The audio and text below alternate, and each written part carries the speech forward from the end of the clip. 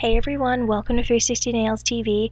If you enjoy this video, be sure that you give it a big thumbs up and subscribe for 2 videos every week. Let's get started. So I've got a fun nail haul to show you, and the first item I'll be showing you, it's not nail polish, but I figured I'd put it in here anyway.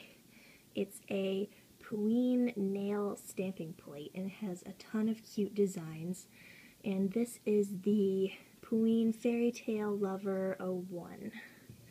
So this is so cute. I can't wait to try it out. And I'm going to show you the rest of the nail polish now. Okay, so next I've got a polish that I'm so happy I finally received.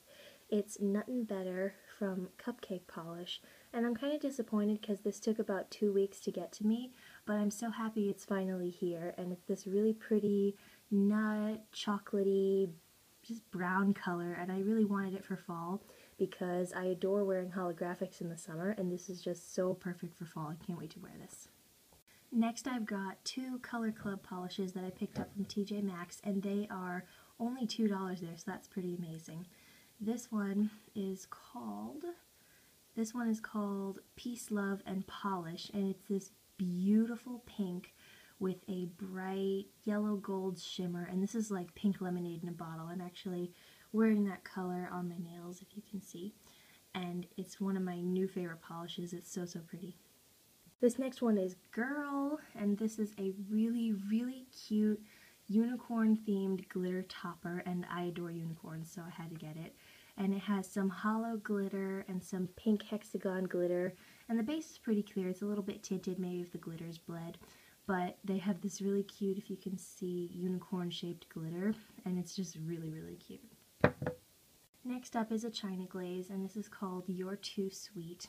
And this is I would call it a topper because it's kind of sheer on its own, but this is a kind of rosy, dusty, pink holographic polish with lots of, you can see, holographic glitter. And it's basically micro glitter, and there's some pink in there too, and it's really pretty. I think I'd like to try this over black or white. I think that would be really pretty. Next is a gorgeous polish by Julie G, and this is my first Julie G polish. As you can see, it's a really pretty cerulean, kind of bright, oceany blue, and it's called Kickin It. And I know I'm definitely going to be wearing this one all next summer. And it's very bright, and it just has a nice formula. It's about 3 coats, but maybe if it thickens up over time, it'll be a 2-coater. Very pretty. This next one, I don't really have a clue what it's called because it doesn't have a label, but it's shaped like a pumpkin and it has a little jack-o'-lantern face on it. I found this at Rite Aid, so if you know what this polish is called or what brand it came from, then let me know in the comments. But it looks like a black and orange confetti bar glitter topper, maybe? I haven't tried it yet, but I may try it with some Halloween nail art soon. I really like the jack-o'-lantern face. I think it's mostly a cute Halloween decoration, so I'll have to display it somewhere.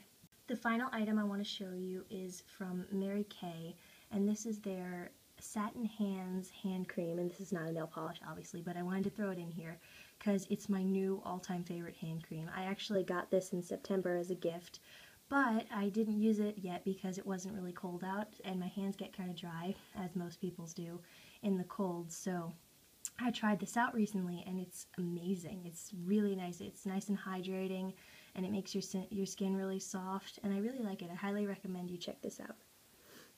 And that's it for my nail polish haul. Comment below which one was your favorite, and I'll see you in my next video. Bye!